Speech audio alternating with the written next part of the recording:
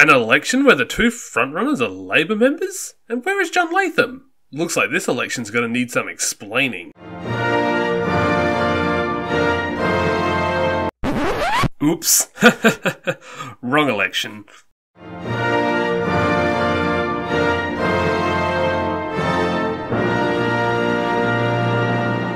So we're back to another messy election, and right after the election of 1929.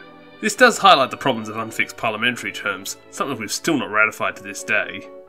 Anyway, we have a lot to cover this video, so let's get right into it. In 1929, James Scullin became the first Labour Prime Minister in 15 years, ending the Nationalist Party's continual rule since the First World War. However, he could not have won government at a worse time. If you thought Fisher assuming office during World War I was bad, how about assuming office on the same day the entire global market crashed? The recession that had got Scullin elected had just become a depression. A Great Depression.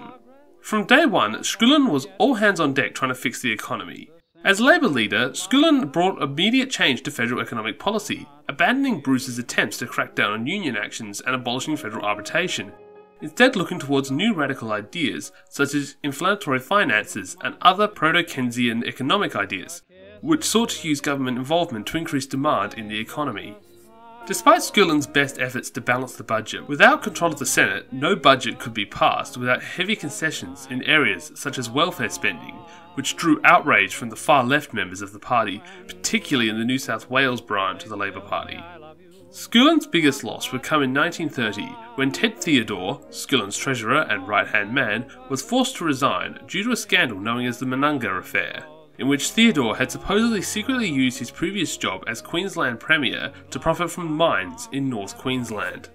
Despite all the chaos occurring, Scullin decided to journey to London, both to attend the Imperial Conference but also to seek out an emergency loan from the British.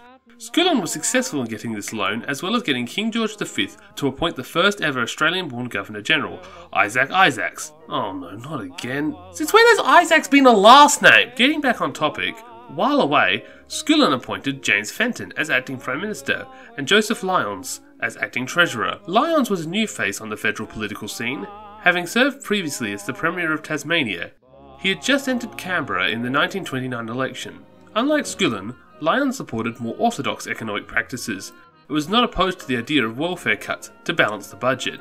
This made him several enemies in the Labour Party, but gained him many friends in the business sector who began to convince him to leave the Labour Party and join the Conservative opposition. Scullin returned from London to find the most divided Labour Party since the conscription debacle in 1916. In New South Wales, Jack Lang, a powerful socialist, had become Premier and began rallying the New South Wales members of the Labour Party behind him and his radical left-wing policies to recover the economy. And on the other side was a contingent of right-leaning Labour members led by Lyons, who wanted orthodox techniques to be used instead. Scullin would then make the biggest mistake of his career.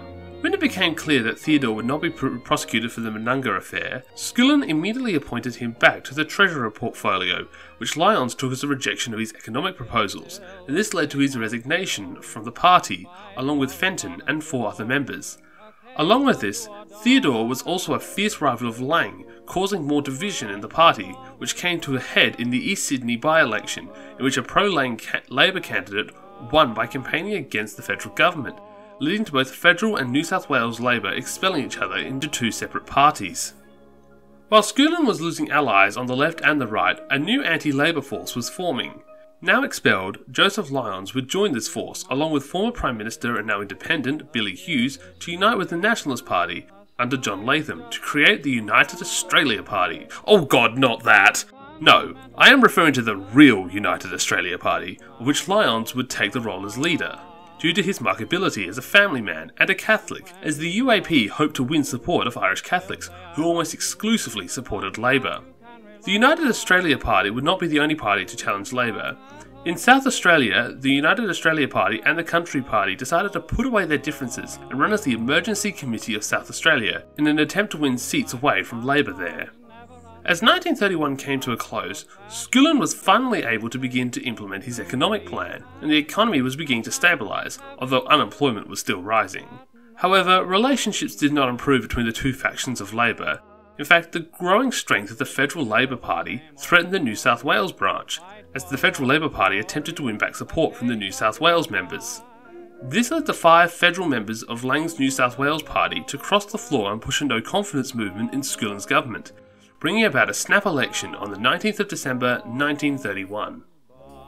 And the winner was Joseph Lyons and the United Australia Party, with a massive gain of 25 seats and an incredible 15.2% gain in the two-party preferred, thus giving him 39 seats and 58.5% of the popular vote. Originally, Lyons had only won 34 seats, but he would gain the support of the South Australian Emergency Committee, who would continue the union of the South Australian UAP and country members, and formed the Liberal and Country League, now known as the South Australian Liberal branch.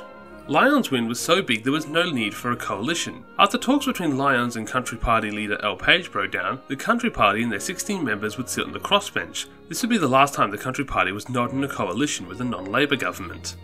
Skillen's Labor Party had been destroyed. With a loss of over half their seats, they were now left with just a mere 14 seats and 41.5% of the two-party preferred.